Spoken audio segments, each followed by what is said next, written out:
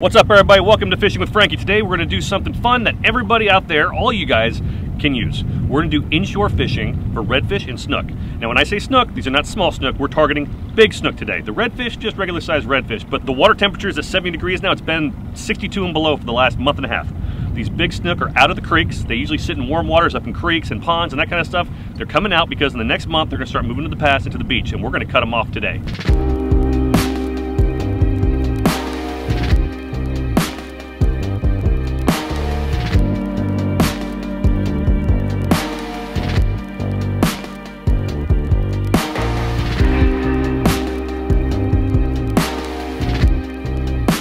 These snook, they'll key in on seawalls, they'll key in on mud flats, not grass flats. In the edges of these mud flats, there is grass, and then there's sand holes, and they'll tuck down these sand holes to stay warm. The snook are super lethargic this time of year. It's still cold. When the water temp gets 75 or more, they start getting a lot more active. This time of year, when it's cold, it's rainy, they're really, really slow moving, and they tend to stay in those areas. The reason why: seawalls retain heat, so that keeps them more warm. Mud flats retain heat, keeps them more warm. Oyster bars, kind of the same thing. And then on the edges of these mud flats, like I said, the sand holes are warm as well. They'll cruise the sides of these flats and on the edge of these seawalls, and what we're gonna do is we're gonna put bait on the bottom to try to get them to pick it up. Now here's a cool tip.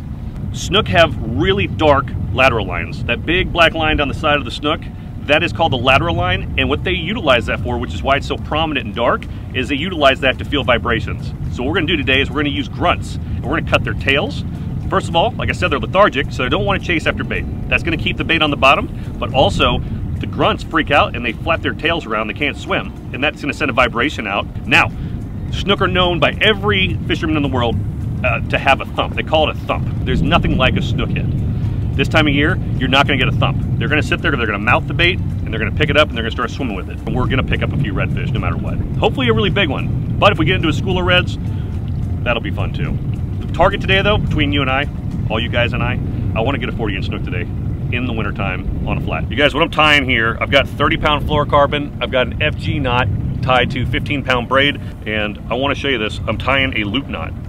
The reason I'm tying a loop knot is, once again, because when this bait is on the bottom and it's shaking around, I want it to have as much movement and natural look as possible.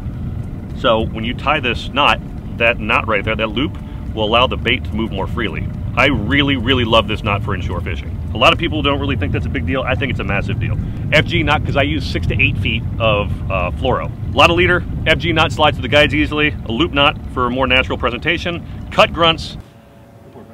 Go. All right. And we're off. Hey, Rep. Hey, how you doing? He made it. Let's go redfish first. Let's catch 3 or 4 redfish here, and then we'll go down and get a big ass snook. We were killing them even in worse conditions than this. Way worse. That one night when you walked out, Yep. it wrapped you up underneath the float buoy over there. That was badass. My man got down in the freezing cold water. In my bibs. Everything. Dude, I was so sorry for him. I let him go. I held the stuff and he went into the water, out to the swim buoy, underneath the swim buoy, in and out and around the swim buoy to fight this fish. He got it. It was like a 38-inch snook. It was worth it. Oh yeah, it was borderline 40 for sure. Let's get one for the people today. Let's get a 40-incher today for everybody out there. Get those bibs dirty again. Yeah, with this little guy. Come here, little guy. Little Trotsky. Hey, what's up, pal? You know what? Maybe I'll just tease you with a nice redfish first. Yeah. You keep catching your trout over there. Fish on. Feels like a nicer fish than your little trout. Oh yeah? Yep. Nice catfish. Why would you even say that? Check up. Leave the belly grabbing out. That's a nice red. Kiss my butt rub.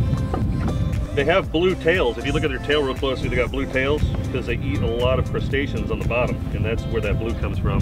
They have this dot. I have no idea what that dot's for, but this is a nice sized redfish for the west coast of Florida area. They don't get really hella big over here. This is a nice fish. You just catch a fish on my rod while I'm flying the drone, Rob? Yep. You're a jerk. Teamwork. I'm going Oh, no sir. What is it? No sir. Snooky? Oh, I floundered. Oh my God, I floundered. Yes sir. I never get to catch flounder. You took my rod. I never catch flounder. I'm calling your wife and telling her you stole my rod. Not your flounder. See, I'm gonna be real game. It's a red? Yeah. Really? Yeah.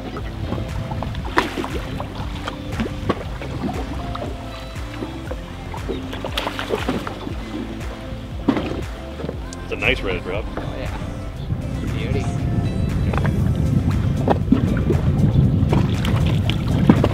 Big snook, big snook.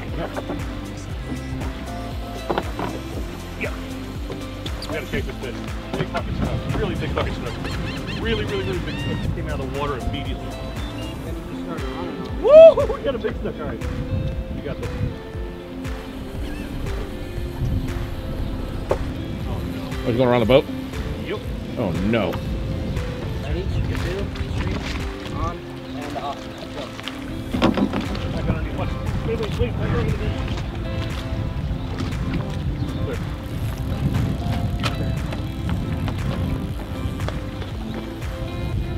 Yeah, you made it under.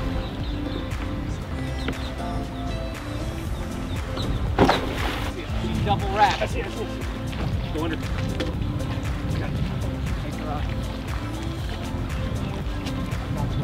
Right there. Shit. Big fucking snook. Big snook. Get that fucking stuff.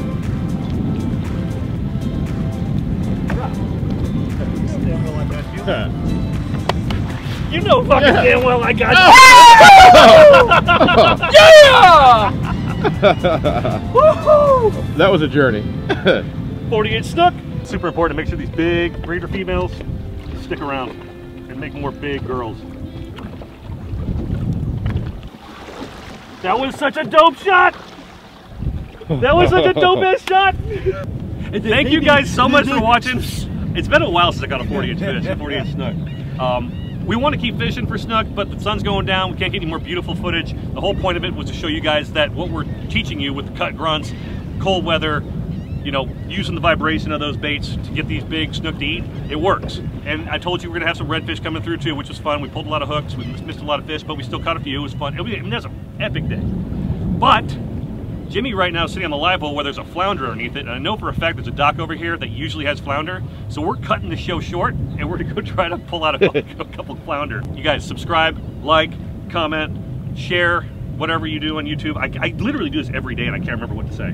Subscribe, like, comment, share, notification bell.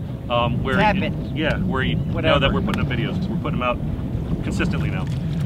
If you're in Florida, wintertime, use what we showed you. It works. You saw it work firsthand, and we are fishing so close to shore. All these seawalls, everything, you can fish those publicly, so you can utilize everything we showed you and catch these same fish yourself.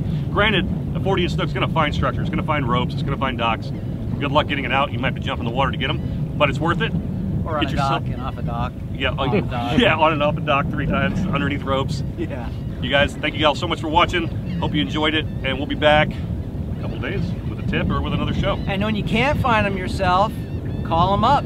Look him up. He'll take you out. I'm available. He's got a beautiful boat.